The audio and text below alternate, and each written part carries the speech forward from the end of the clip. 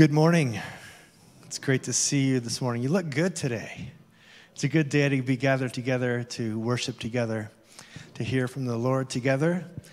And as we do so, we open our hearts. We pray, Lord God, that you would inspire us and work within us and move us. Lord, may we feel the embrace of your love and comfort and compassion, not only through the touch of the Spirit, but through our fellowship with one another. We love you. Amen.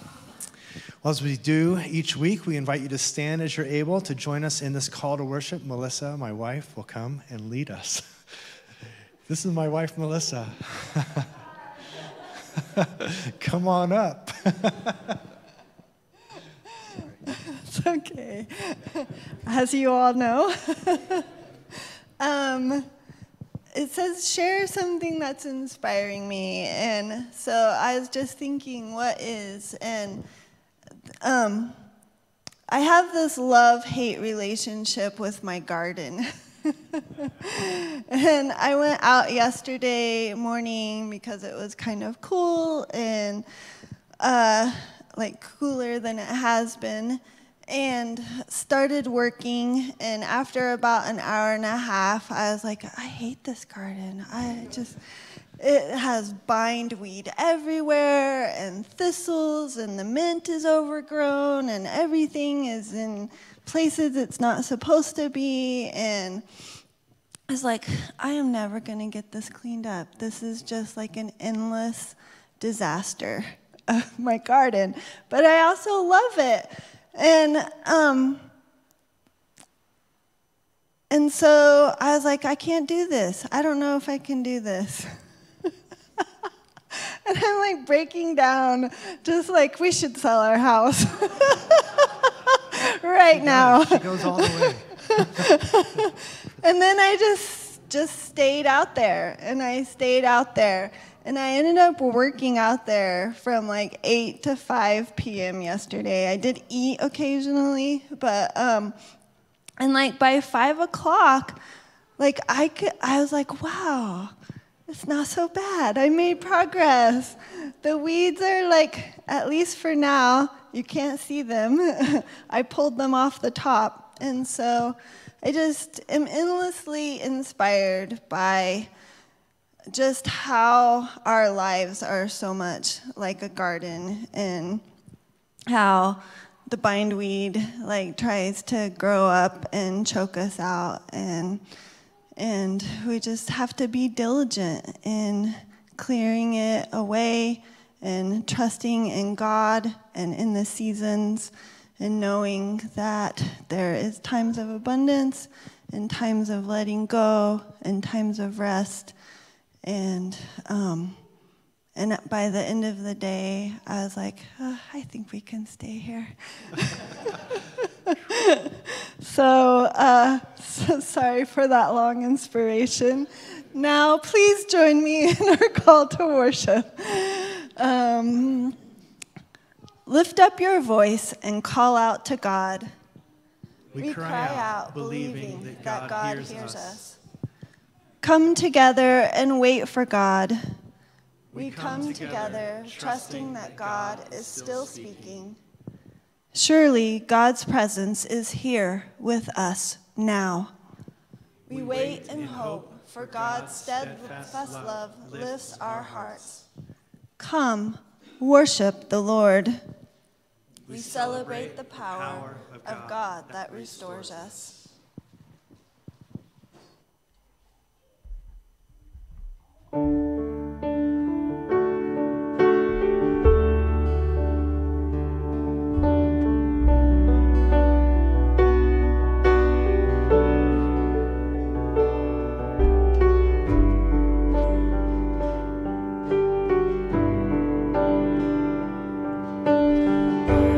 Creatures of our God and King, lift up your voice and will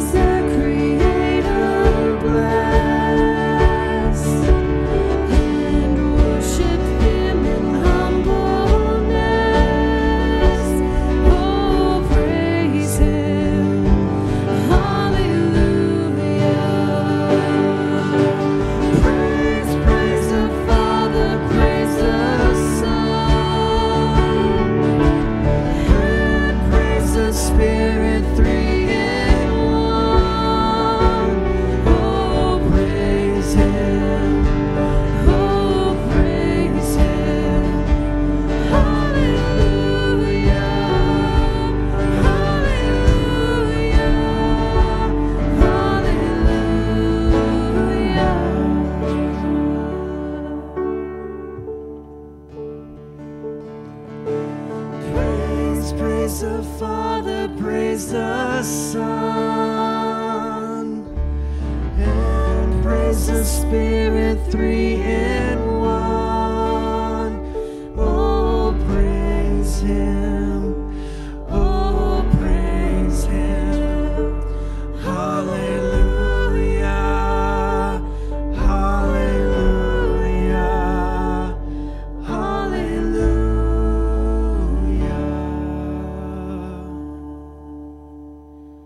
Amen. What a great way to start.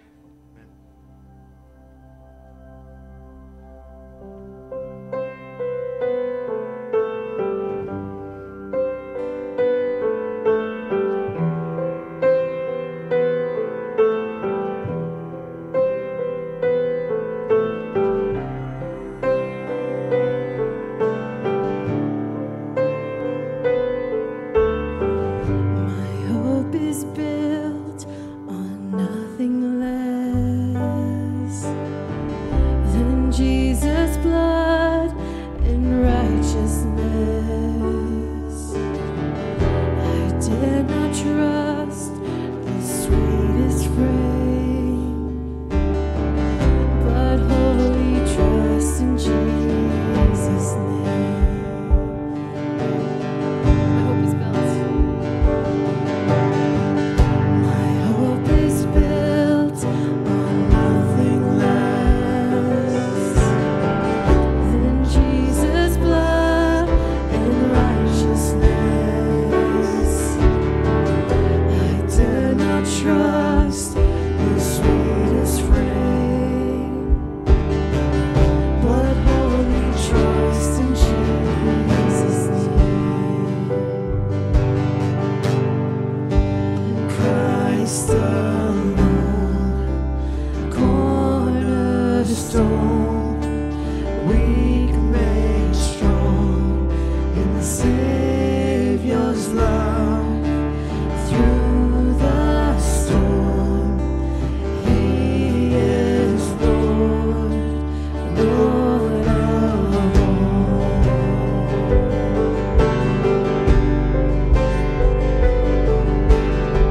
When darkness seems to hide His face,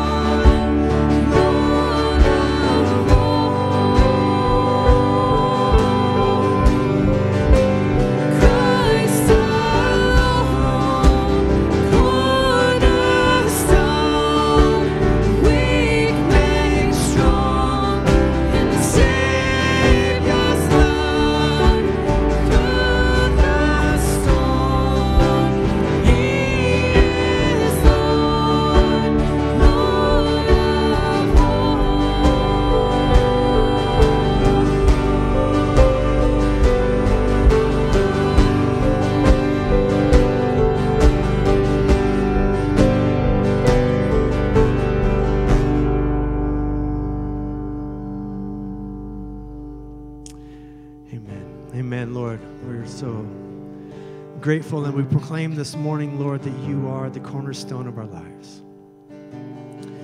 God, we recognize that in moments when the things we've set in place as assurances, the things that we've set in place as confidences, fail us or fall short. Whether it's the relationships that we hold on high, perhaps the performance of the stock market, perhaps when our car breaks down, whatever it is, God, we recognize that the one true thing that we can see in life as our solid rock is you. We thank you for that, Lord Jesus. Church, I invite you to reflect on that in a moment of silence. Let's give the Lord our thanksgiving, our adoration, perhaps our shortcomings, perhaps our weaknesses, our mistrust. Place these things before the Lord.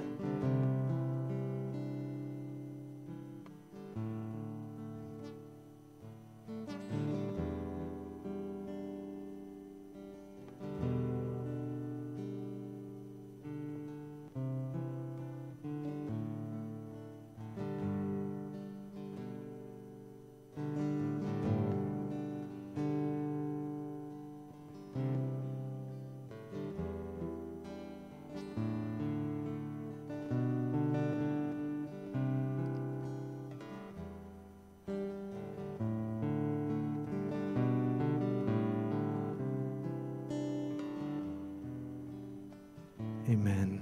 Amen. Lord, you are kind and compassionate, closer than a brother.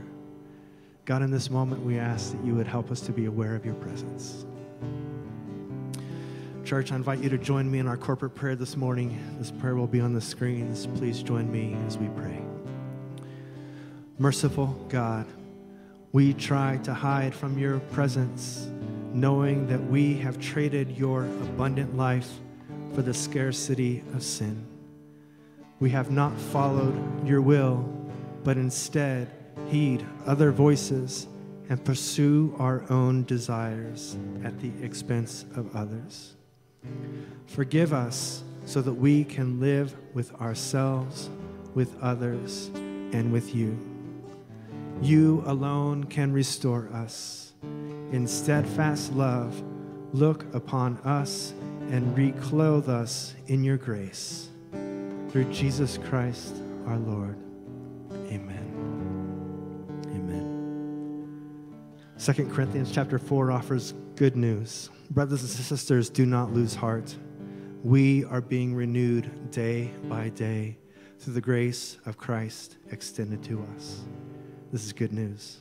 Please join me in saying, thanks be to God.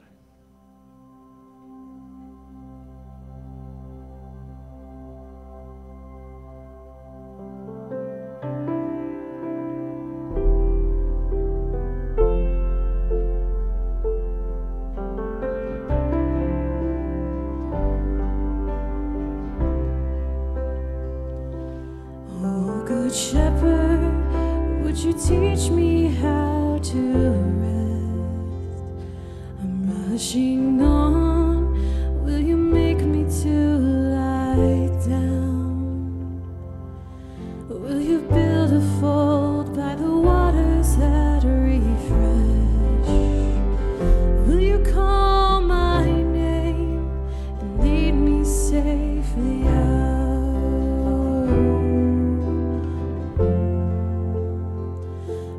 Anxious drive to labor on and on, from the restless grind that has put my mind to sleep. Will you call me back and gently slow me down? Will you show me now what to lose and what to keep? Shepherd,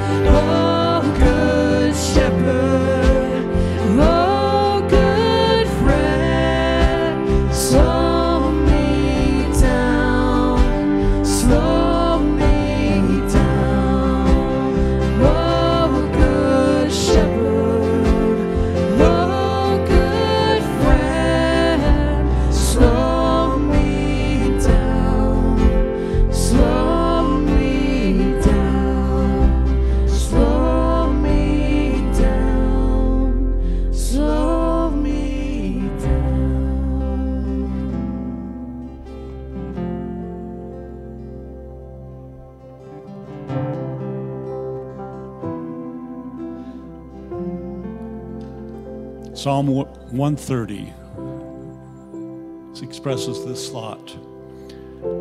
From the depths of despair, O Lord, I call for your help. Hear my cry, O Lord. Pay attention to my prayer. Lord, if you kept a record of our sins, who, O Lord, could ever survive? But you offer forgiveness, that we might learn to fear you. I am counting on the Lord. Yes, I am counting on him. I have put my hope in his word.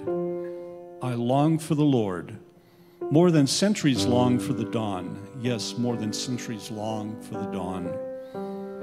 O Israel, hope in the Lord, for with the Lord there is unfailing love. Amen. His redemption overflows. Amen.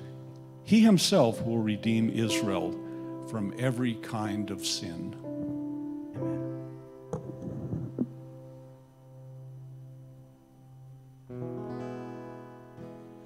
We will feast in the house of Zion. We will sing with our hearts restored. He has done great things. We will say together, we will feast and weep no more. We will feast in the house of Zion. We will sing with our hearts restored. He has done great things. We will say together, we will feast and weep no more. We will not be burned by the fire. He is the Lord our God. We are not consumed by the flood. Upheld, protected, gathered up, we will feast in the house of Zion.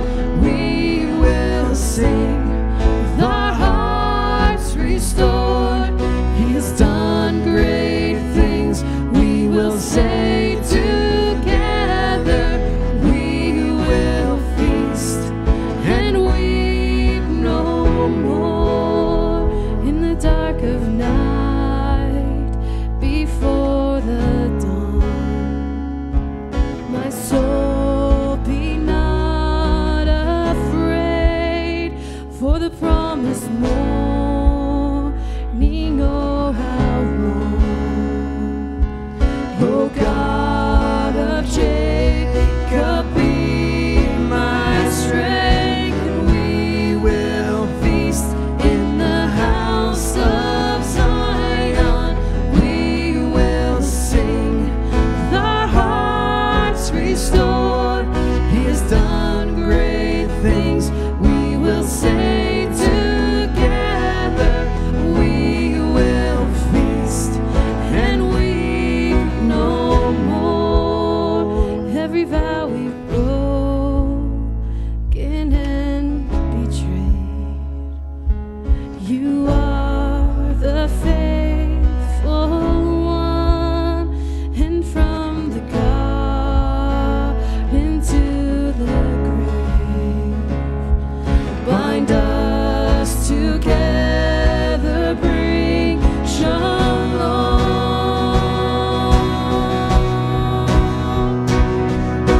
We will feast in the house of Zion.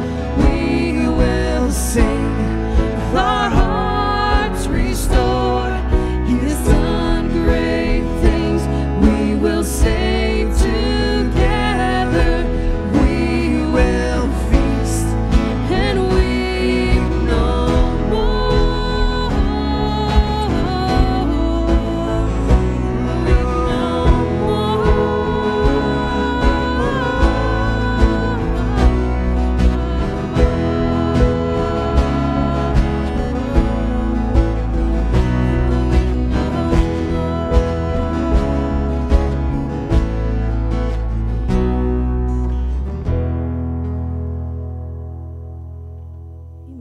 Thank you so much for worshiping with us this morning. We are going to turn and pass the peace and welcome each other and greet each other in the name of the Lord.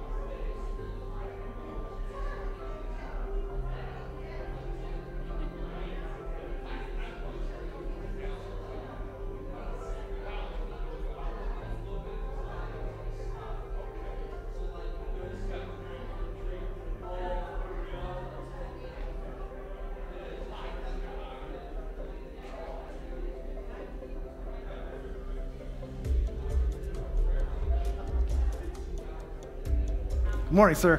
Whoa. We're hot.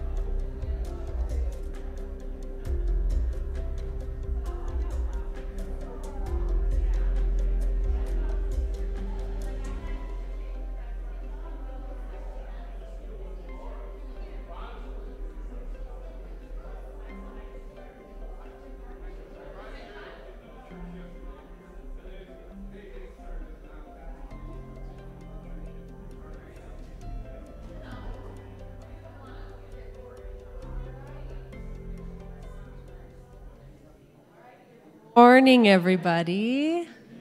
Hello. Hi. Hi, everyone. Hey. For those of you who I have not met, my name is Jessie.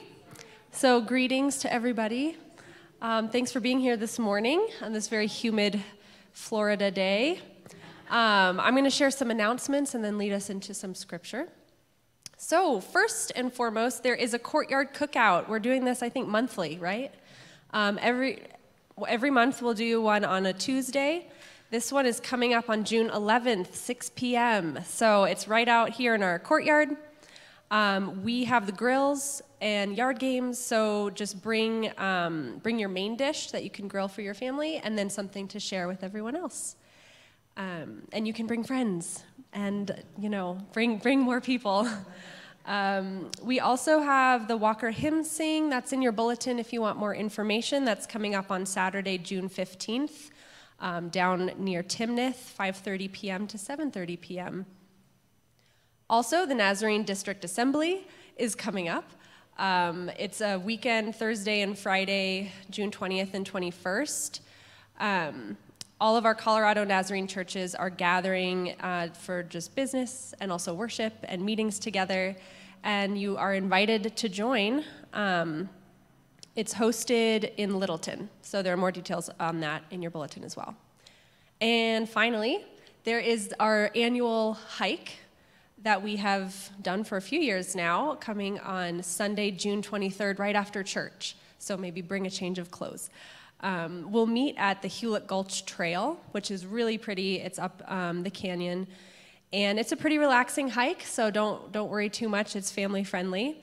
Bring water, snacks, sunscreen, probably bug spray, and a swimsuit, apparently, if you would like to play in the water, so come prepared. There are restrooms at the trailhead, and like I said, bring all ages. It's accessible for everyone, and that's, again, on June 23rd.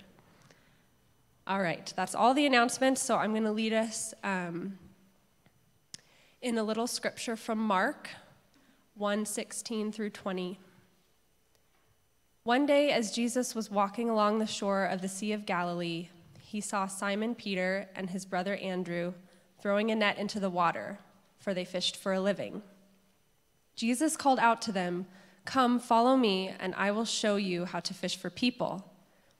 And they left their nets at once and followed him. A little farther up the shore, Jesus saw Zebedee's sons, James and John, in a boat repairing their nets.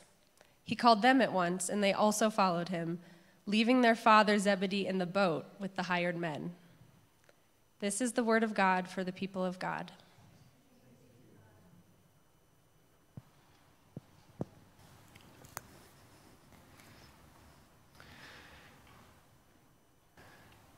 So the question for us this morning is, who are you following? Who are you following? Everyone is following somebody or something. So put another way, everyone is a disciple. Everyone is being discipled.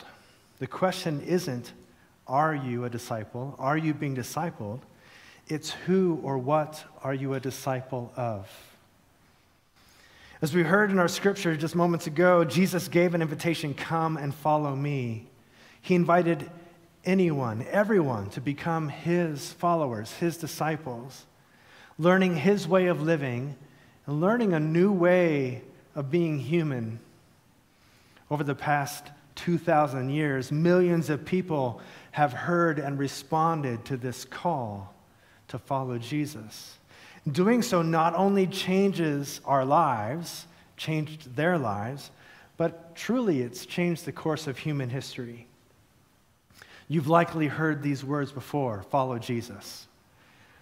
But what exactly does this mean? What does this mean? Does it mean that we believe a set of ideals called Christianity? Does this mean that we go to church on Sundays or we try really hard to just be a good person? And this raises another question. How do we follow Jesus in our modern world? It's one thing for Simon and Andrew and James and John to follow Jesus. They could see him and actually respond to him in his body. But how do we follow Jesus in our modern world when we're so busy and hurry is a distraction in so much of our lives, where burnout really almost seems like a rite of passage? Anxiety is like an electric pulse that just keeps us going. If we didn't have it, we might just crash and burn. What does it look like to follow Jesus today? Well, this is the question that we hope to wrestle with a bit this summer, that we're going to be asking ourselves over the next handful of weeks.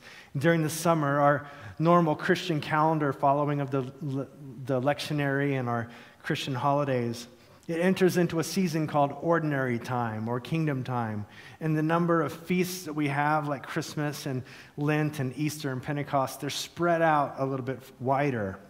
And so during this season, we consider some of these big picture ideas of what living a life in Christ really means. Perhaps you might even say we kind of take a step back and we go back to basics.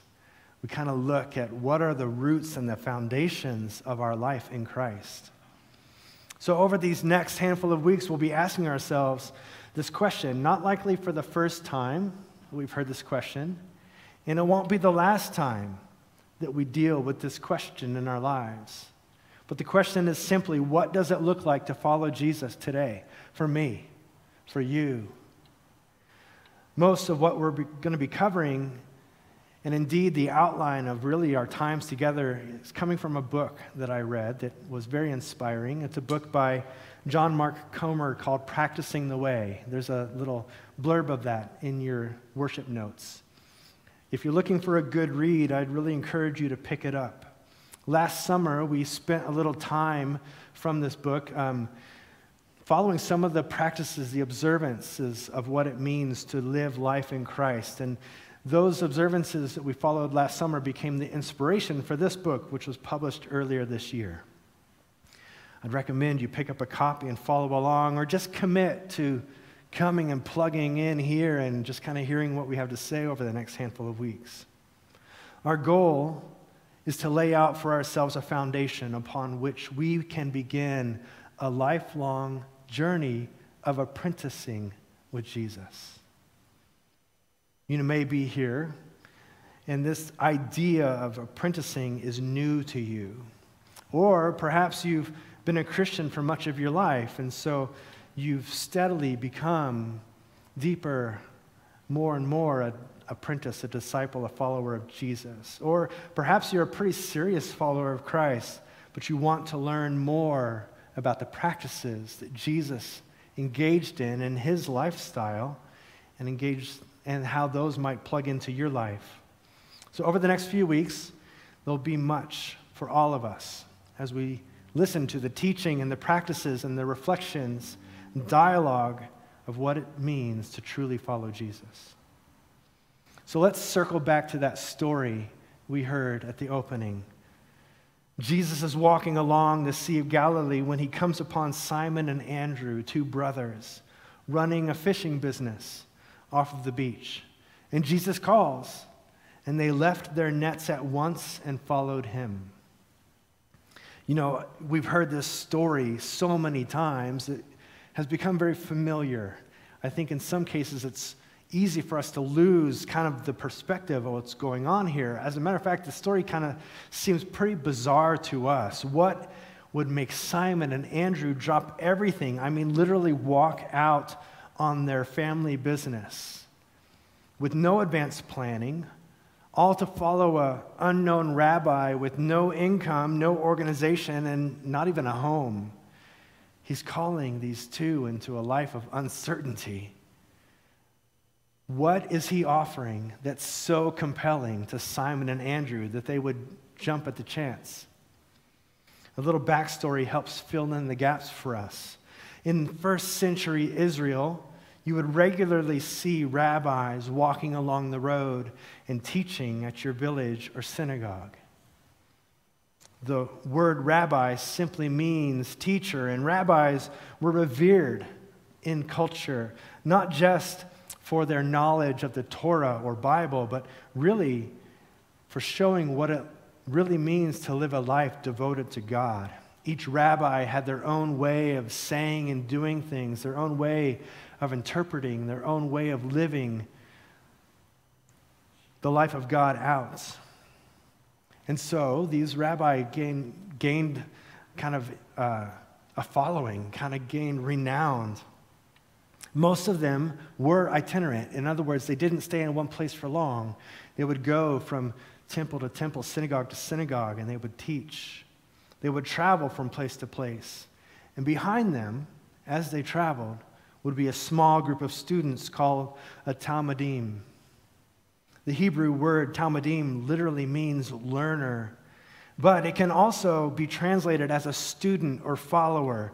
The most common translation that we hear for this word is disciple, but a growing number of Bible scholars, kind of the more modern translations, argue that the best word that we have in English for what it means to be a talmidim is an apprentice.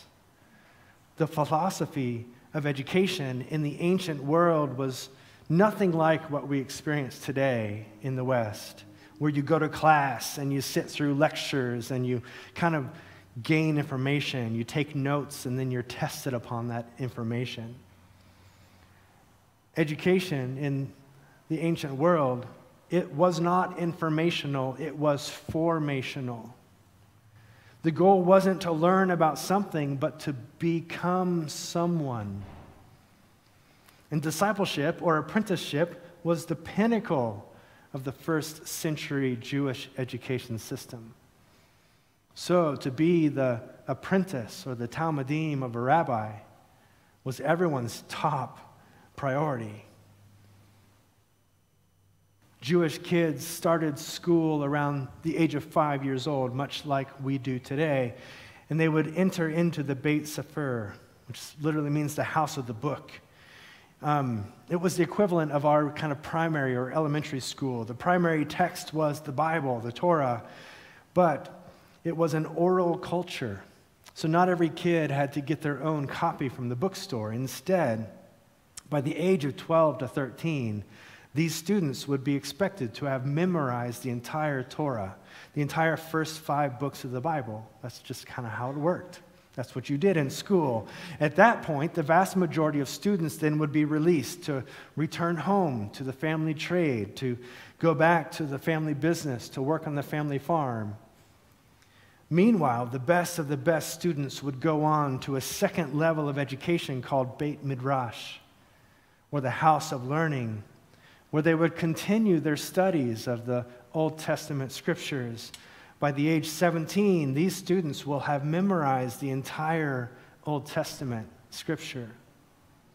At this point, again, the vast majority would be done. They would be released to go into society and to be followers of Christ in their trade and in their practices. But the best of the best of the best would go on to become apprentices under the rabbi who had been teaching, to follow the rabbi, to live with them, to listen to their teaching, to spend every waking moment and every sleeping hour with them. And this was the highest ideal for everyone in the Hebrew society at the time. It was like winning the lottery to make it this far and to be chosen by a rabbi, as this might lead to becoming a rabbi yourself, the highest ideal in society. The fact that Simon and Andrew were fishing shows that at some point they didn't make the cut. At some point they were left out. They had been passed by, unrecognized. They had apparently reached their peak, and so they returned to the family business. That is, until Jesus comes along and calls their name. And so Simon and Andrew did exactly what any other Hebrew kid would have done if they had been chosen. They dropped everything to reform their lives entirely in order to follow Jesus. And as you followed a rabbi, as you were the apprentice or the talmidim of a rabbi, really there were just 3 things that you were to do. First, you were to be with your rabbi. Second, you were to become like your rabbi. And third, so that you could do the things that your rabbi was doing. So first, to be with a rabbi, they left everything, their family, their village, and they followed their rabbi 24/7. Apprenticeship was deeply relational. They would walk behind their rabbi on the road. They would eat every meal with them. They would keep the Sabbath together. They would be with them all day long. They would become like their rabbi. The heart and soul of apprenticeship was to be with your rabbi for the purpose of becoming like them. You would actually begin to imitate every aspect of their life. You would imitate their mannerisms, their figures of speech. You wanted to be like your rabbi. And finally, that you would do as your rabbi did. The goal of apprenticeship to the rabbi was to become a rabbi yourself one day. And if you made it through the long process of apprenticeship, Then, when your rabbi felt you were ready, he would turn to you and he would say something like, okay, I think it's time. Go and make disciples in the nations. Go and do the things that I did. Live the way that you saw me live. Bloom, blossom, and bear good fruit. This was what it meant to be a disciple. And this is still what it means to be a disciple of Christ today. For much of us, our experience doesn't always reflect this, however. Somehow the modern church system has boiled this down into some other things, distractions perhaps. But in our own way, here 2,000 years after Simon and Andrew, we strive to chase after these same three simple things with sensitivity and with understanding to our time and our place in history and culture.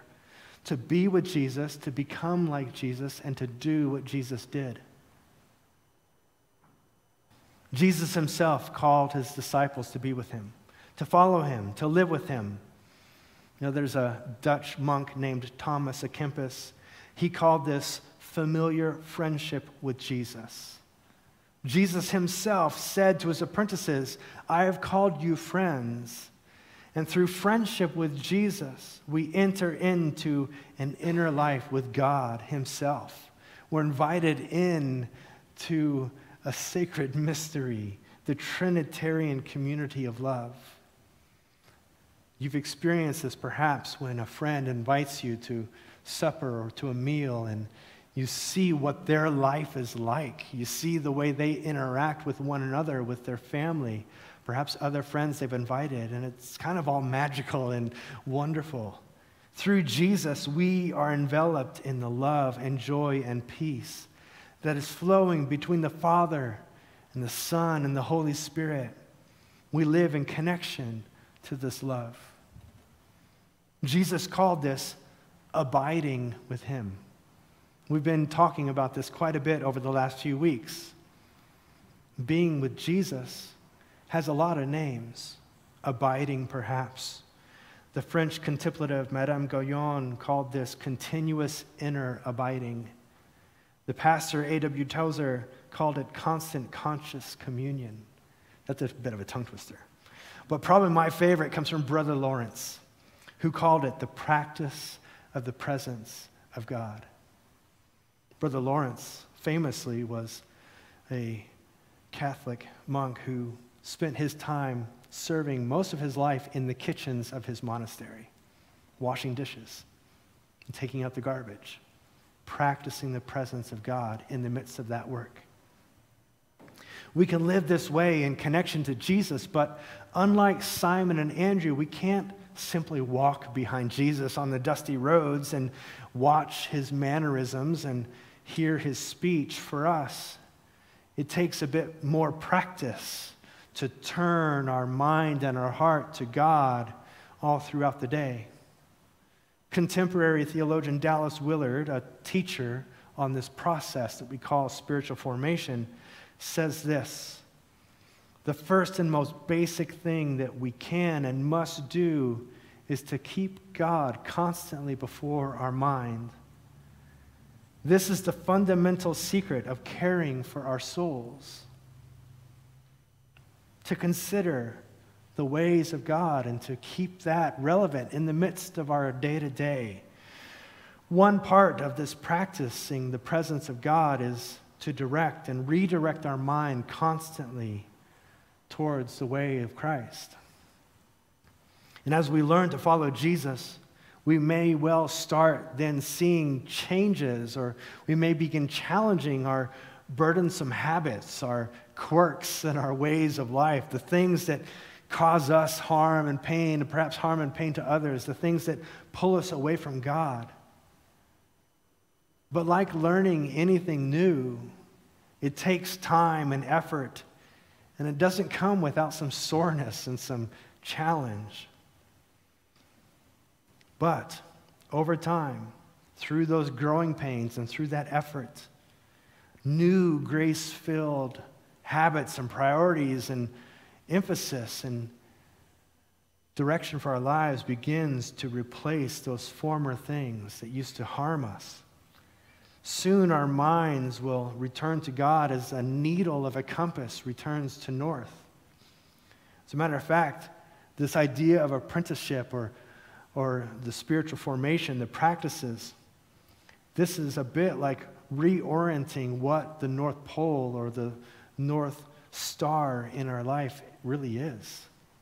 It's refocusing our inward motivations. This is the first step of being apprenticed to Christ, is being with Jesus. Our next goal is to become like Jesus. This is the bleeding heart of apprentice, to be transformed from the inside out like Jesus, to feel like Jesus, to talk like Jesus, to live and to love like Jesus did. Jesus himself had a great way of saying this in Luke chapter 6, verse 40. He said, "Students are not greater than the teacher, but the student who is fully trained will become like the teacher." Notice this language is not passive. There's very intentional language. Anyone who is fully trained will become like their teacher. In other words, this is a process that we're being invited into. None of us become like Jesus in a flash, through a heartfelt prayer, through a moment of divine encounter. It sure gets the ball rolling, but for most of us, this is an effort-long process, a lifelong process.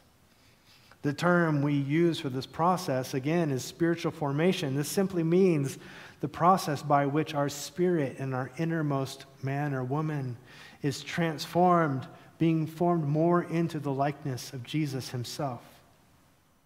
So first, we must know pretty intimately and completely what Jesus is like through our time of being with him.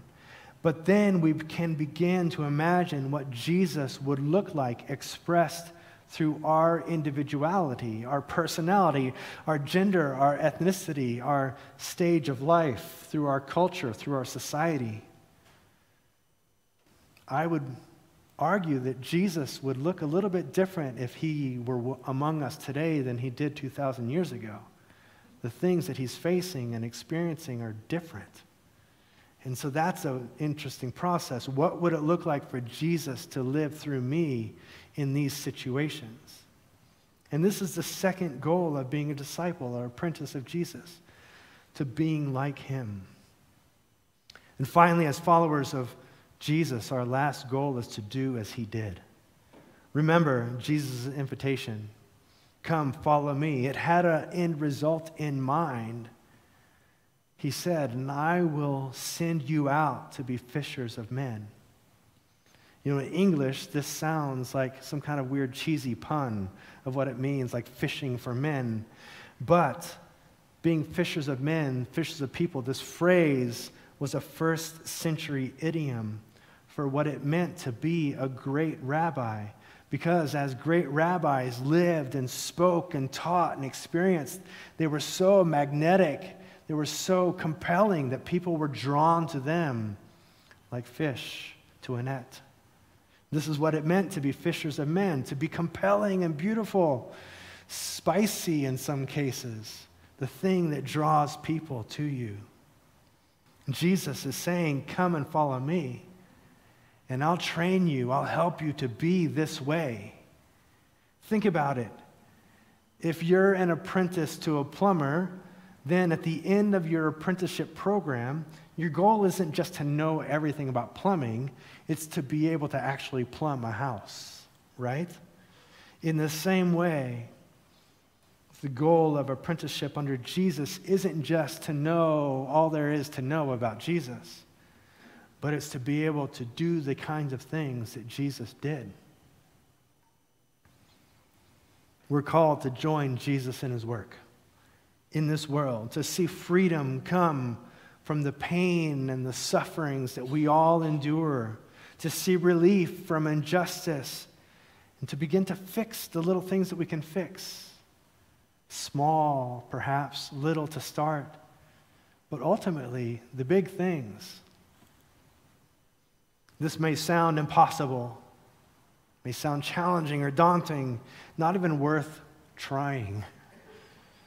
But as you are with Jesus and you become more like Jesus, you will naturally find yourself saying and doing the kinds of things that Jesus said and did. Be with Jesus, become like Jesus, and to do as he did. The first followers of Jesus called themselves the Way, or followers of the Way. This is the way. Thank you, Jay. This is the way. The way of Jesus is not just assent to a set of beliefs. It's not just believing in the right theology. It's not even just a philosophy of life. It's the whole thing. And it's not just a moral system. It's not just a list of do's and don'ts. It's a way of life based on that of the life of Jesus himself. To apprentice under Jesus is to practice his way. This is where we're going to be this summer, over these next handful of weeks. This beginning is kind of the enticing, the opening part of this, but we're going to dive in deeper. We're going to go in deep on certain of these topics, and we're going to spend time looking at the practices of Jesus. And as we do so, each week I'm going to be offering you a practice that you can begin to enact in your life. You can see this in your worship folder. You'll see this in your notes. We have a practice of developing a daily prayer rhythm. Each week as we dive deeper into this, we're going to be focusing on a practice, something that we can actually do and test, something that we can work on, we can train on. And this week, the best way to practice being with Jesus is to develop a daily rhythm of prayer. You'll see this on your worship folder, as I mentioned. No matter your relationship with prayer, it is central to being with Jesus. Our goal is to begin working on and flexing this muscle that's central to our faith in God. This exercise can be done in a few spare moments that you grab as you walk from place to place, or perhaps you're going to invest a little bit of devoted special time, an hour or so. Either way, the key is to start where you are, not where you feel that you should be. I think that's oftentimes the thing that gets us as we follow Christ, especially in the context of church. If 2 to 3 minutes is all you have, start there and then take the next step. I like to take advantage of my commute in the mornings on my way to and from places. It's one of my favorite moments in the day. It's quiet, there's solitude. In the morning, I don't turn on music. I don't catch up on podcasts. I try to refrain from not catching up on one more chapter of whatever book I'm listening to. I simply drive. I simply let the silence be there. I try to listen. I try to be with God. I try to recognize what it is I'm feeling. In some cases, I might actually pray as I do that. Your time with Jesus might begin with making a perfect cup of coffee or tea. You might begin by praying a psalm such as Psalm 23 or reading another scripture. Whatever it is, you begin to structure this time. And there are 4 kind of core components to developing this practice. There's 4 things that are important to making this stick. 1, identifying the place in which you will pray. Finding a place is important.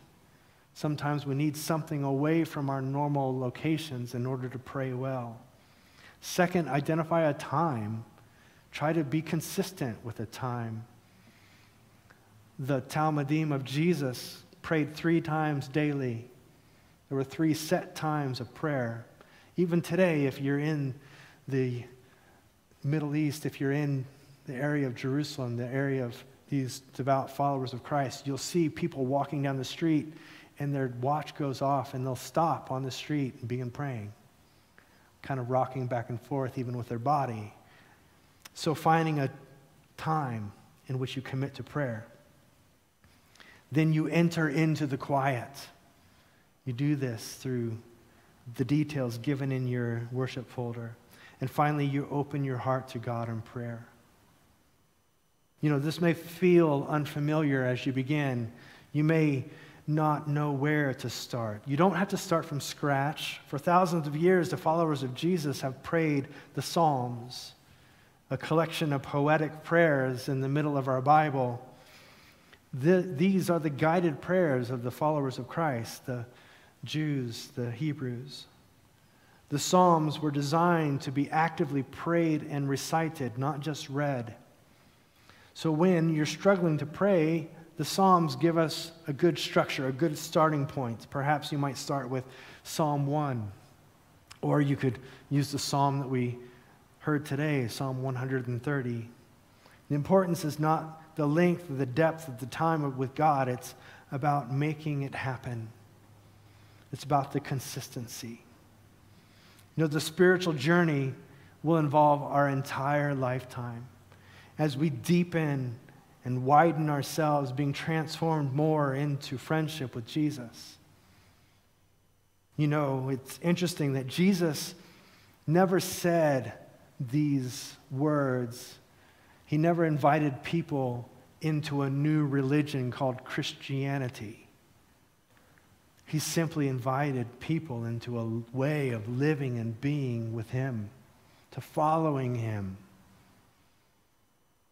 You know, in America, in our culture, in our context, an average of 63% of people still identify as Christian. This varies widely, especially based on generation. But that number is still huge. 63% of our culture identifies as Christian. But when you begin to take a deeper look, there's been numerous studies and surveys on these followers of Christ where they've asked, are you actually doing the things of Jesus? Like, what does that look like? Tell me about the week. And as you begin to really dive in, you notice that most people are not necessarily living this way. Kind of that number from 63% narrows all the way down to about 4 to 5% are living a life vitally involved in the work of Christ. In other words, many people identify as Christian, but few are actually living as disciples.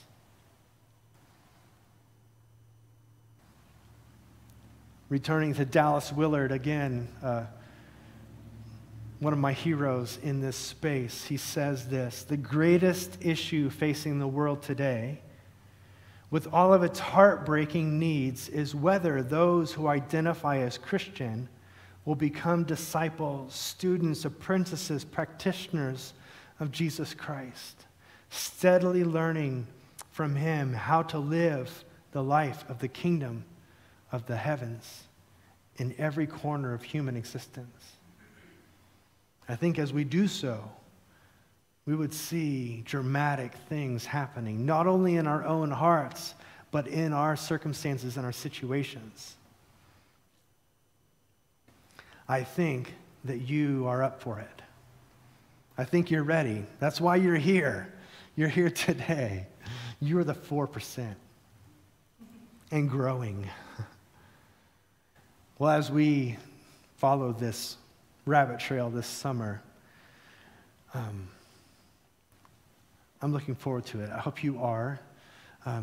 This is really an invitation into what I feel like personally is the thing that makes me alive in the life of Christ.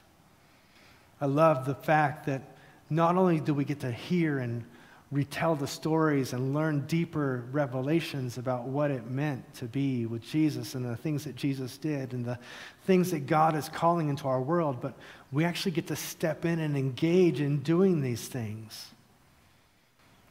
You may be thinking, it sounds fine for you, Pastor. You're a pastor. It's your profession. This is what you get paid for. But it's only until recently that this has been what I've been paid for. This has been the way I've lived my whole life up until 2 years ago when I stepped in as your pastor. Most of my life was just doing this just like you guys do on nights and weekends and in the moments in between.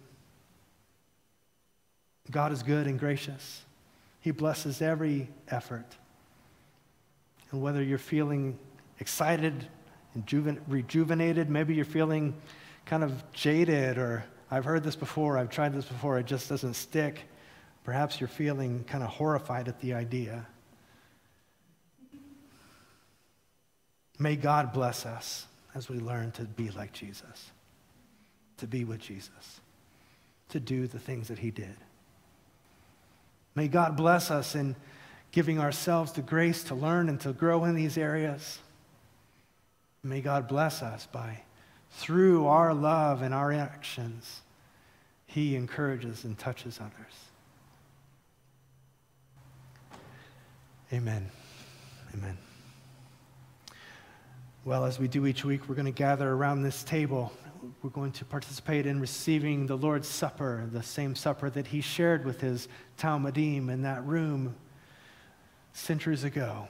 And we enact this each week as a way of responding to the things that God is stirring on our hearts. For those worshiping at home, now is an appropriate time to gather elements that represent the body and blood of Christ. We invite you to join us. Come, whoever you are, wherever you come from, you are welcome here.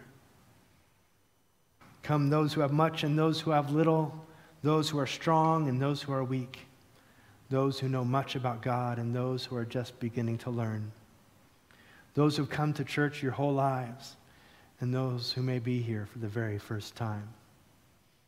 This is the Lord's table. The same Jesus Christ who took on the sin of the world in his death welcomes all people to come to taste and to see that God is good. The God who created us, the God who forgives us and takes care of us, the God who calls us to wholeness and everlasting life. Communion is a reminder of what God has done through the life, death, and resurrection of his Son. But we also believe that communion is even more than a reminder. It's a sacrament, a means of receiving into our lives the grace that God freely gives to all. So now, through the power of the Holy Spirit, we share in this bread and this cup.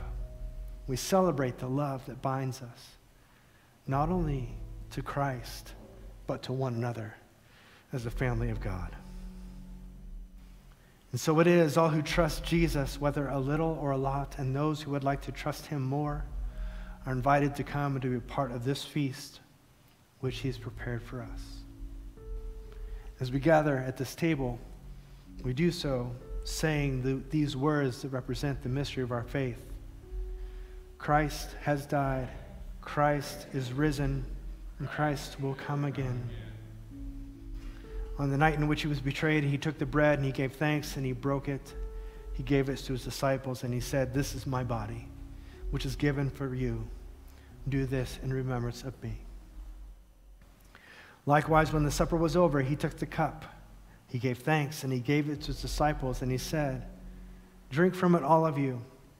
This is my blood of a new covenant, which is poured out for the forgiveness of sins. Do this in remembrance of me." In just a moment, I'll prepare the elements for us to receive. We'll invite you to come down the center aisle with open hands. We'll place a piece of bread saying the body of Christ broken for you.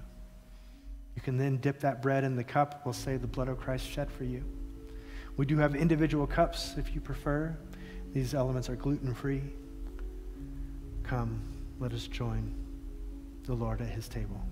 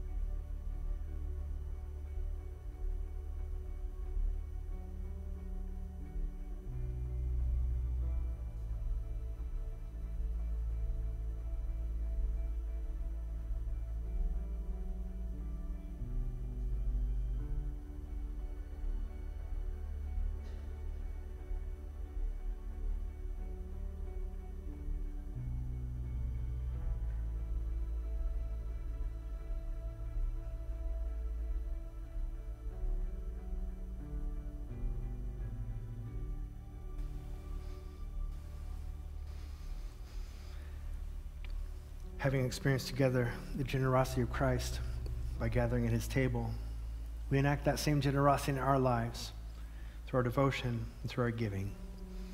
Thank you so much for those of you who continue to steadfast and steadily support this ministry. We're so grateful. Thank you for those who have been giving in extra ways to our care fund. We're looking forward to distributing that this next couple weeks. So thank you for those who have given in that way. If you still feel desire, you can mark giving as care, and this will go directly towards serving the needs of one another here in this congregation. Oftentimes I pray this just myself, but I'll invite you to pray this with me today. Let's pray this prayer of generosity. It'll be on the screens for us together. Godliness with contentment is great gain. We bring nothing into this world, and we take nothing out of it. We who call Jesus Lord devote ourselves to resisting greed, which plunges the human heart into ruin and pierces it with many griefs. We are determined to practice generosity with free hearts, fixing our hope on God and not the uncertainty of wealth. We desire to be rich in good deeds, willing to share all that we have, and laying up for ourselves treasure that will not decay, but will shine in the age to come. Amen. Amen. Church, I invite you to remain in a posture of prayer as Bob comes to lead us in our prayers of the people.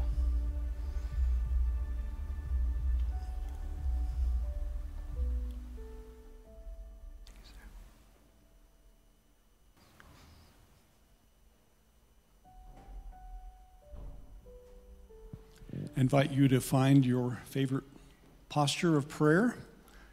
We will conclude our prayer time by reciting the Lord's Prayer together. Your ways, God, are holy. What God is as great as you? You are the God who performs miracles. You display your power among the peoples. With your mighty arm, you redeemed your people. What praises belong to you? You formed the mountains by your power, and with your mighty strength you quieted the raging oceans with their pounding waves. Those who live at the ends of the earth stand in awe of your wonders. From where the sun rises to where it sets, you inspire shouts of joy. What joy for those you bring near, those who live in your presence. What festivities await us there? You guide us along right paths, bringing honor to your name. Even when we walk through the darkest valley, we will not be afraid, for you are close beside us. Surely your goodness and unfailing love will lead us all the days of our lives, and we will live in your presence forever. Lord, you are the giver of all good things, so we take time to thank you for all you have given to us. We thank you this morning especially that you gave us the example of Jesus, who truly shows us the way. Thank you for revealing yourself to us through the beauty and complexity of nature in the Bible, your written word, in the relationships we have with other Christians, and all the other ways we can sense and experience your presence with us. We are grateful for the transforming power of the Holy Spirit in our lives, enabling us to become more and more like Jesus. We thank you for those in places who have responded to your call and followed you. Through their obedience and the power of the Spirit, a community of love and faith has been gathered to worship and serve you.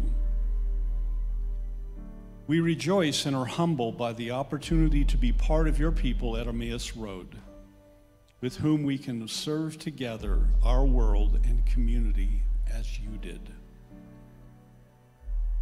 Reflect for a moment and consider all the good things that God has done for you and give thanks.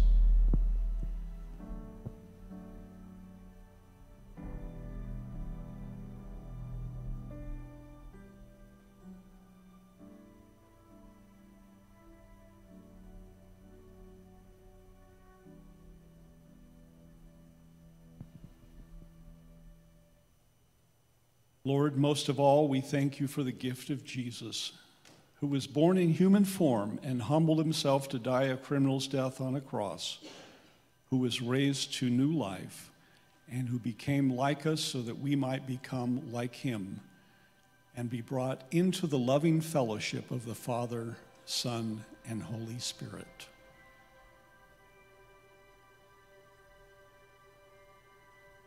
Lord, you told us that if we ask for anything according to your will, you will provide what we need. So we offer you our request. Thank you, Lord, that you have shown us the way. Jesus has become our North Star. Help us find you. Help us, Lord, to hear your call in our lives. Give us ears to hear and hearts to love and the will to respond in faith. By your Spirit, fashion our lives according to the example of your Son, and grant that we may show the power of your love to all people among whom we live. Lead us in all things to seek first your honor and glory. Guide us to perceive what is right, and grant us both the courage to pursue it and the grace to accomplish it. Search our hearts, Lord, examine us, and show us our fears and insecurities. Point out anything that offends you, and lead us along your path of everlasting life. God, you made us in your own image and redeemed us through Jesus, your Son. Look with compassion on the whole human family. Take away the arrogance and hatred which infect our hearts. Break down the walls that separate us. Unite us in bonds of love and respect, and work through our struggle and confusion to accomplish your purposes on earth. We pray for all those in our church and in our families who are in many ways afflicted or distressed in mind, body, or situation. Comfort and relieve them according to their needs, and give them patience under their sufferings. Bring healing and health to them, and be with all those who provide their care. Let us take a moment to add our own silent requests to these that have been mentioned.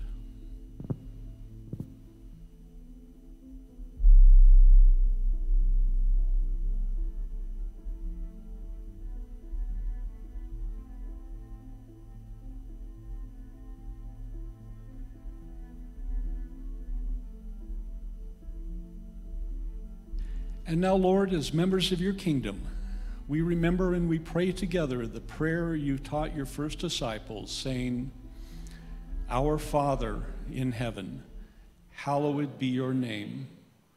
Your kingdom come, your will be done, on earth as it is in heaven.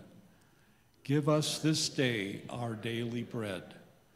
Forgive us our sins as we forgive those who have sinned against us. Lead us not into temptation, but deliver us from evil. For yours is the kingdom, the power, and glory, forever and ever. Amen.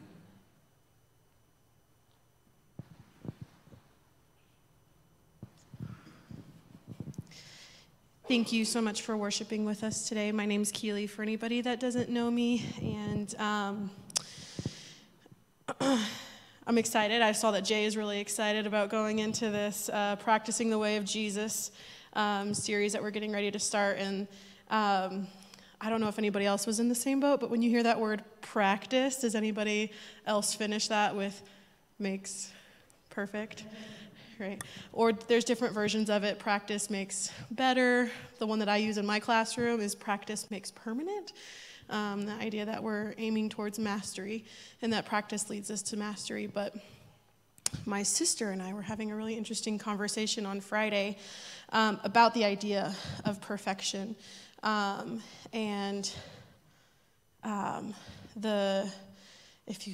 Sorry, I'm a word nerd. So if you look at the Latin influences in the word perfect, it means to like make complete or to make whole. Doesn't necessarily mean without flaw, it just means to make complete. And the Greek word that's used in the Bible is teleos. I learned this from my sister Erin on Friday. And Greek philosophers have talked about how the idea of perfection, the idea of teleos, is that something reaches its state of perfection or teleos when it is fulfilling its purpose that it's been designed for. So a chair is perfect because it's designed to sit in, and that's what allows it to be perfect. And we have been designed to live the way that Christ has lived. And so when we practice, we are practicing for the fulfillment of what we have been designed for. So I'm excited to go into this series as well. So I now invite you to hold out your hands as we receive this commission inspired by our worship today. Go now, follow where Christ calls you, and proclaim the message God gives you. Wait in hope for God. Avoid becoming bound up in the business of the world, but live in readiness for the inbreaking of the kingdom. And may God be your haven and your glory. May Christ Jesus give you courage for his mission. And may the Spirit embrace your soul in God's silence. We go in peace to love and serve the Lord. As always, we finish with singing the doxology. Praise God from whom all blessings flow. Praise him, all creatures here below. Praise him above, ye heavenly host. Praise Father, Son, and Holy Ghost. Amen.